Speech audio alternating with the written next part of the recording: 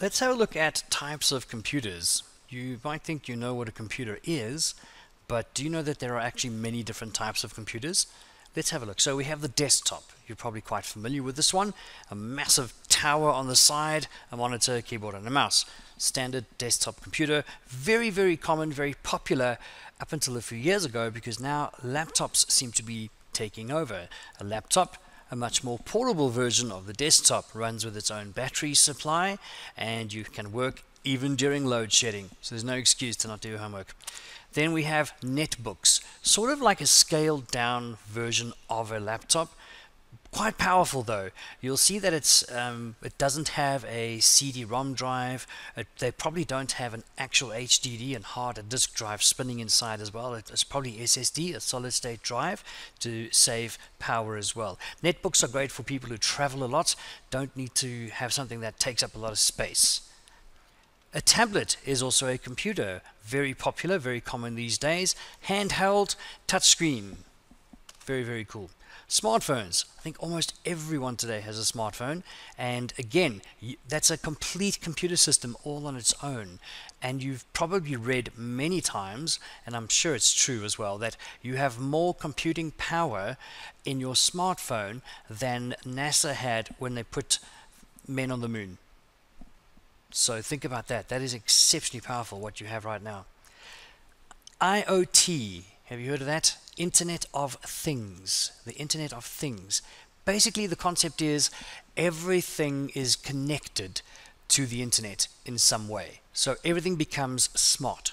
Smart as in it's connected and it can be communicated and controlled via the internet. For example, fridges are becoming Internet of Thing devices, because you can see a fridge can actually have a fully inbuilt or embedded computer system monitoring the temperature of the fridge, the power, the quality and state of the food, if you're running out of milk, if you need more of this or more of that, and send you an email or an SMS or a message telling you. So the Internet of Things is actually becoming a lot more common as technology progresses and prices come down.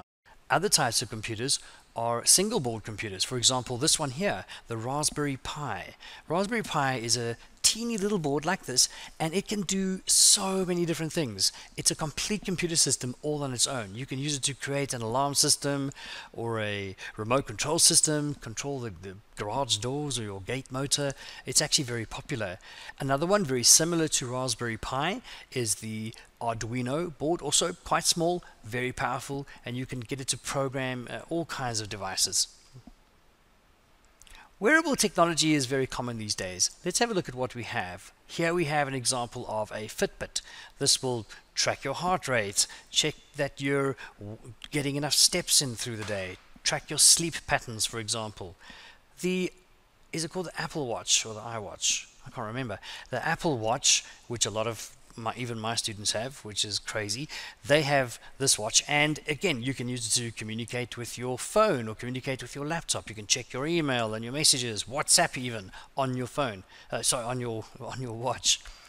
Here we have a very interesting situation. We have from head to toe wearable technology, and you can see we've got glasses, wristwatches, embedded chips in the hand, shoes with microchips in, trousers with a special thread built into it. It's conductive thread, so it can conduct messages, electricity. Wristband, even the shirt can have special material in. This is kind of where I think we're heading in terms of wearable technology. It's becoming more and more integrated into our normal everyday clothes. Have a look, keep an eye on this, and you'll see what happens. Another form of wearable technology, soon to be available, I think, for everyone, is the Microsoft HoloLens. The Microsoft HoloLens is kind of like these weird glasses you put on, and it creates an augmented reality environment. We call it AR. And as you can see here, this guy is looking at this motorbike, and he's got all these options in front of him. So if I go ahead and just play some of the video here, Look at that, they're putting it on. There you go, have a look here. So he can see all these things. Augmented reality is where you see the real world and then a layer that gets put over that, that's augmented with technology. So for example here, have a look at these doctors training and practicing surgery or looking at the human body. That's not really there. That's all being projected via the HoloLens. It's a very, very powerful tool, and I think we're going to see that coming into all aspects of our lives very soon. This is what you will come across, especially in your exams, dedicated devices. So here we have a picture of an ATM. We know what an ATM is, okay? An automated teller machine.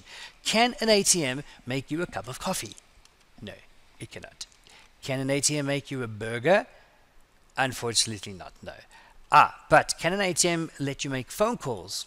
Still no, it can't. However, what does it do?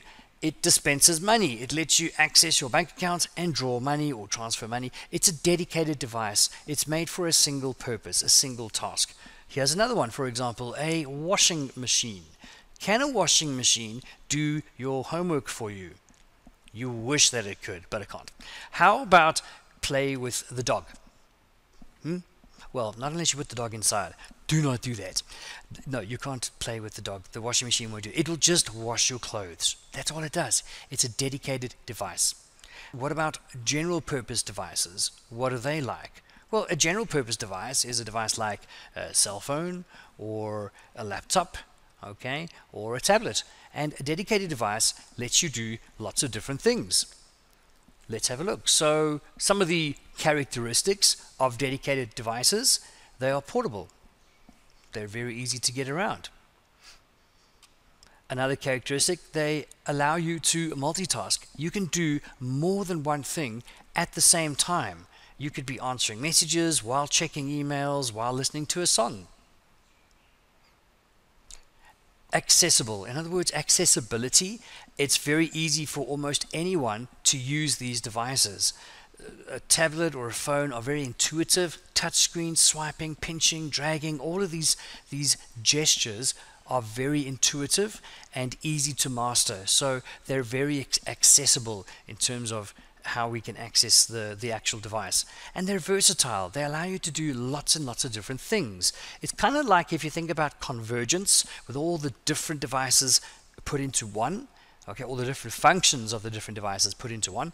They're very versatile. You can take a photo, you can listen to music, you can record movies, you can watch movies, you can send messages, you can check your email. It's crazy. The amount of stuff you can do just with a smartphone these days is ridiculous. So we're moving on to what we have, servers and clients. Now, I'm sure you've heard of this. If not, pay attention, please.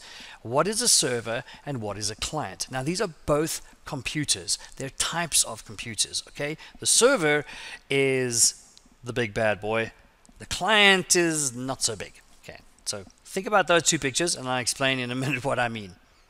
So a server is normally a very, very powerful computer, and it has complete supervision and authority over the network that it oversees. So it will control the authentication, it will control everything that happens on the network goes through the server. On most networks, you need a server. The client, well, that's you and me. We're here in a classroom, our computers are all connected to each other, but we still go to a server for specific things. Here's an example. You can see there's our server in the middle and the clients all around. So that's a typical example of what we call a local area network, the LAN. You should know this by now. So the server gets requests from the computers and sends back its responses backwards, forwards, all the time, depending on what it is you're looking for.